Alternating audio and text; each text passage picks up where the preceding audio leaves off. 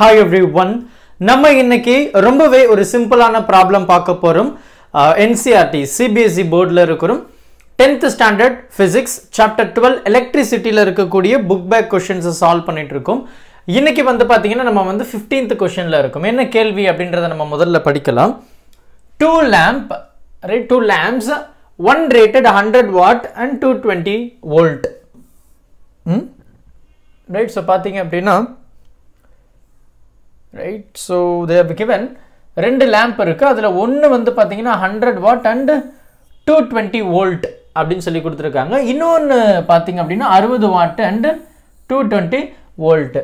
So they are connected in parallel. So very important point. They are connected in parallel to the electric main supply. அப்ப electric main supply obviously நமக்கு தெரியும். நம்மளுடைய இந்தியால பாத்தீங்கன்னா 220 volt தான் common. அப்போ இத நம்ம சர்க்யூட்டா வரைய முயற்சி பண்ணுவோம். என்கிட்ட வந்து ஒரு பல்பு ரைட் அண்ட் அதே மாதிரி இன்னொரு பல்பு இருக்கு. இந்த ரெண்டு பல்புமே பாத்தீங்கன்னா எப்படி இருக்கு? parallel அப்படினு சொல்லி இருக்காங்க இல்லையா? So parallel connected parallel to the electric main supply. அப்போ நம்ம let us say this is the supply. Okay, இதுதான் நம்ம வந்து supply அப்படினு வச்சுக்கலாம்.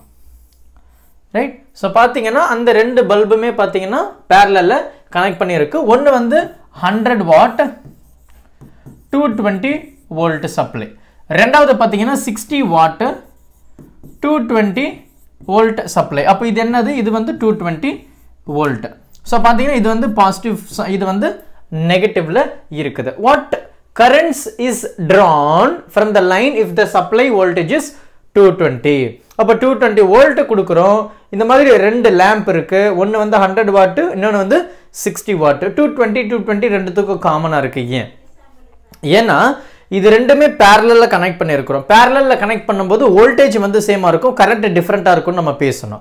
அப்ப நமக்கு வந்து 220 தான் சப்ளை. சோ ரெண்டு இடத்துலயே 220 காமனா இருக்கு. அப்ப என்ன மாற போகுது? ஆப்வியஸ்லி இந்த ஜங்ஷன் அப்படினு சொல்றோம். அப்ப இந்த இடத்துல ஒரு கரண்ட் இருக்கும், இந்த இடத்துல இன்னொரு கரண்ட் இருக்கும். அப்ப current, so this is the directions of the current. so இங்க போகுது, இந்த இடத்துல போனதும் கரண்ட் வந்து எனக்கு ரெண்டா பிரிஞ்சிரும். அதுக்கு அப்புறம் அந்த கரண்ட் இப்படி வந்துட்டு மறுபடியும் இந்த ஜங்ஷனை தாண்டி இந்த வழியா வரும்போது என்ன கரண்ட் போச்சோ அதே கரண்ட் தான் நமக்கு வெளியே வர போகுது. அப்ப என்ன கேக்குறாங்க? they are asking what current is drawn from the line supply. அப்போ ஓவரால் I என்னவா இருக்கும் அப்படினு கேக்குறாங்க. சோ அந்த I அப்படின்றது என்ன? I1 plus I2 தான். Right, they didn't ask I1 and I2. I1 and I2 லாம் கேட்கல, மொத்தமா கரண்ட் என்ன அப்படின்றத நமக்கு கேட்டிருக்காங்க. ரொம்ப சிம்பிளா நம்ம இந்த ப்ராப்ளமை சால்வ் பண்ணலாம். ஸோ எக்ஸ்ட்ராவா உங்களுக்கு I1 எப்படி கண்டுபிடிக்கணும், I2 எப்படி கண்டுபிடிக்கணும்ன்றத நான் உங்களுக்கு சொல்லி தர போறேன். Right, so we will move to the problem. So நமக்கு ப்ராப்ளம்ல பாத்தீங்கன்னா வோல்டேஜ் கொடுத்திருக்காங்க, வாட் கொடுத்திருக்காங்க. So we need to find the resistance of the lamp. இது வந்து பல்பு தான். ஓகே, இது வந்து பல்பு தான். you don't think that it is resistance. பல்புக்கும் resistance இருக்கும் இல்லையா? ஸோ அதனால வந்து நான் அப்படி வரைஞ்சிருக்கேன். இது வந்து பல்பு தான். ஓகேவா? இது வந்து பல்பு தான். ஸோ வந்து இது வந்து ஒரு ரெட் கலர் பல்புன்னு வச்சுப்போம். ஸோ எனக்கு இப்படி இருக்கு. ரைட், அது பல்பு தான். சரியா? You don't get confusion with that bulb. So அதுக்கும் ரெசிஸ்டன்ஸ் இருக்குன்றதுனால நம்ம அப்படி வந்து மென்ஷன் பண்ணியிருக்கோம். அப்போ இந்த இடத்துல எனக்கு வோல்டேஜ் அண்ட் பவர் கொடுத்துருக்காங்க. we need to find the resistance of that bulb. அப்புறம் இந்த ரெசிஸ்டன்ஸ் நம்ம கண்டுபிடிச்சிட்டோம்னா our problem becomes very simple. so we will find. so let us say first bulb 1 ன்னு வச்சுக்கலாம். ரைட், bulb 1 க்கு you want to find the resistance. இதனுடைய ரெசிஸ்டன்ஸை கண்டுபிடிக்க போறோம். so resistance power அப்படின்றத நம்ம வந்து v square by r அப்படின்றத நம்ம ஈஸியா சொல்லலாம். VI நம்ம கண்டிப்பா பயன்படுத்த முடியாது, ஏன்னா கரண்ட் இல்ல. I ஸ்கொயர் R பயன்படுத்த முடியாது, ஏன்னா அந்த இடத்துல எனக்கு கரண்ட் இல்ல. கரண்ட் தான் நமக்கு தேவைப்படுது. அதனால we have only this formula. P equal to V square by R. so இங்க நம்ம என்ன கண்டுபிடிக்க? ரெசிஸ்டன்ஸ் கண்டுபிடிக்க போறோம். அப்ப ரெசிஸ்டன்ஸ் equal to என்னது? V square by P.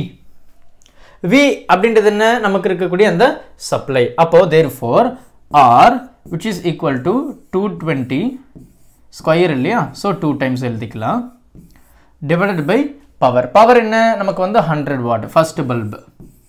அப்போ பார்த்தீங்கன்னா இதில் இருக்கிற ஒரு 0, இதில் இருக்கிற ஒரு 0, இதில் இருக்கிறது, அப்போ 2 0 கேன்சல் ஆகிடுச்சு. So the remaining term becomes 4 8 4 home. அப்போ ஃபர்ஸ்ட் பல்பு இது R1, ரைட்டா? அப்போ ஃபர்ஸ்ட் பல்புனுடைய ரெசிஸ்டன்ஸ் பார்த்தீங்கன்னா 484. அப்போ இதனுடைய ரெசிஸ்டன்ஸ் ஃபர்ஸ்ட் பல்புனுடைய ரெசிஸ்டன்ஸ் பார்த்தீங்கன்னா 484 ஓம். இப்போ நம்ம ரெண்டாவது பல்பை கண்டுபிடிக்கலாம். ஸோ ரெண்டாவது பல்புக்கும் அதே ஃபார்முலா மாற்றமே கிடையாதுங்க. பல்பு 2. ஸோ பல்பு 2வை கண்டுபிடிக்க போகிறோம். அப்போ பல்பு 2ன்னு சொல்லும்போது அதே ஃபார்முலா. அப்போ R equal to V square by power. We என்ன? அதே 220 தான், அதில் மாற்றம் இல்லை. ரைட், 220 தான் டிவைடட் பை பவர். பவர் என்ன? 60.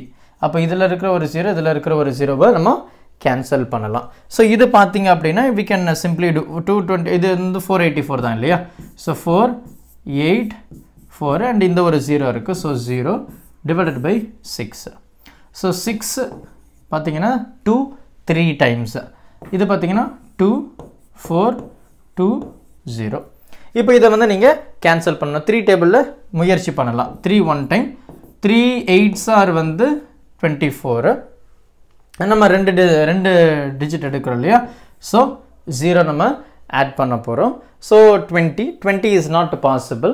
ஸோ அப்போ வந்து நம்ம 6 டைம்ஸ் எடுத்துக்கலாம். 3 8s are வந்து 3 6 are வந்து 18. அப்போ வந்து 0.2 மறுபடியும் அதுவும் வந்து பார்த்தீங்கன்னா 6 தான் நமக்கு வரப்போகுது இல்லை? ஏன்னா இதுக்கு வந்து 2 இருக்கும், அதில் ஒரு பாயிண்ட் டெசிமல் வச்சோம் அப்படின்னா அகெயின் வந்து 20 ஆகும். ஸோ மறுபடியும் எப்படி பார்த்தாலுமே இது தான். ஸோ இப்போ என்னுடைய ஃபைனல் ஆன்சர் ஃபார் ரெசிஸ்டன்ஸ் என்ன அப்படின்னு கேட்டிங்கன்னா, அதாவது R2. இது செகண்ட் பல்ப் இல்லையா? So R2.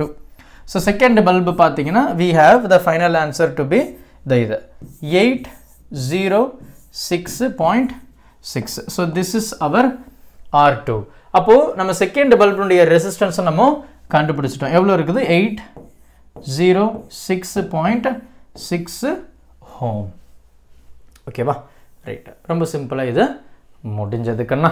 ரைட், ஸோ இது நமக்கு ரெண்டுமே தெரிஞ்சிடுச்சு. ஸோ அடுத்து என்ன இருக்குது அப்படின்றப்ப பார்க்க போகிறோம். Because we need to find the total current. ஐ என்னன்னு கேட்குறாங்க. சப்போஸ் நமக்கு கேள்வியில் நீங்கள் வந்து இந்த ஃபஸ்ட்டு பல்புக்கு போகக்கூடிய கரண்ட்டை கண்டுபிடிங்க அப்படின்றாங்கன்னு வச்சுப்போம். நல்லா கவனி, ஃபஸ்ட்டு பல்புக்கு போகக்கூடிய கரண்ட் என்ன? கரண்ட் I1 என்ன அப்படின்னு கேட்டாங்கன்னா ரொம்ப simple. I equal to V by R. So V என்ன? 220. R என்ன? What we have first resistance பார்த்தீங்கன்னா 484. இது ரெண்டுத்தையும் டிவைட் பண்ணிங்கன்னா you will get one value. Suppose எனக்கு செகண்ட் பல்பில் இருக்கக்கூடிய கரண்ட் என்ன? ரைட், செகண்ட் பல்பில் இருக்கக்கூடிய கரண்ட் என்ன அப்படின்னு கேட்டாங்கன்னா இது வந்து I1, இது வந்து I2 which is equal to அதே V by R. So V பார்த்தீங்கன்னா 220, R பார்த்தீங்கன்னா ரெசிஸ்டன்ஸ் எவ்வளோ சொல்லியிருக்கணும்? 806.6. ரைட்டா? you will get one value. இது வந்து நார்மலாக you can take a logarithm. So log எடுத்து you can find the value here. இது ஒரு method of finding I1 and I2. நமக்கு கேள்வியில் என்ன கேட்டிருக்காங்க? I. They didn't ask whether it is first bulb or second bulb. டோட்டலாக அதில் போகக்கூடிய கரண்ட் என்ன? ஏன்னா அந்த கரண்ட்டு தான் வந்து அந்த ரெண்டு பாயிண்டில் வந்து எனக்கு பிரிஞ்சிருது. நம்ம இதுதான் சொல்லணும். இந்த ஐ என்ன?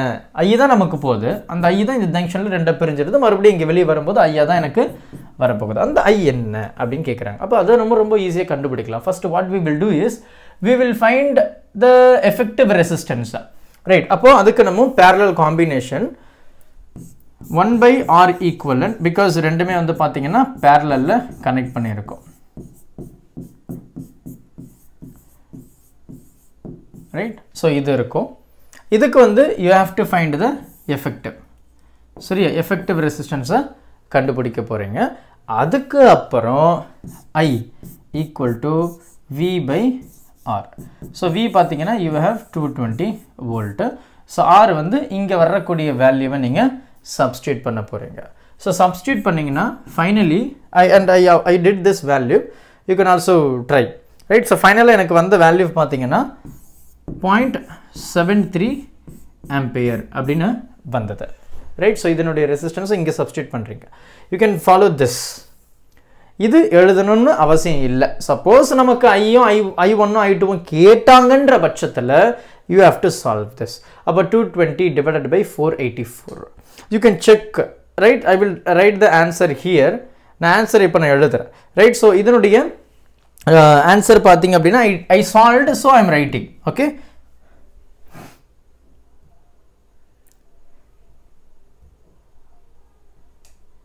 Okay.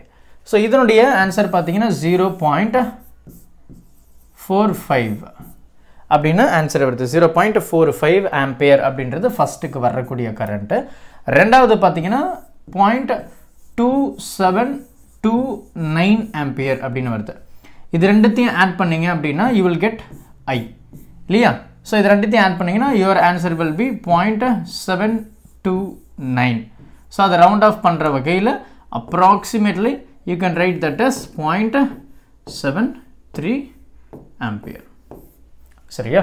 ஸோ பொறுமையாக பாருங்கள், டவுட் எதுவுமே வராது. ஏன்னா அவ்வளோ தெளிவாக கொடுத்துருக்கேன், சொல்யூஷன் அவ்வளோ கிளியராக இருக்கும். You can take a screenshot. Right, இதுதான். பொறுமையாக பாருங்கள். டவுட் எதுனா இருந்தது அப்படின்னா மறக்காமல் கமெண்ட் பண்ணிடுங்க. Thank you. Help this with a smile.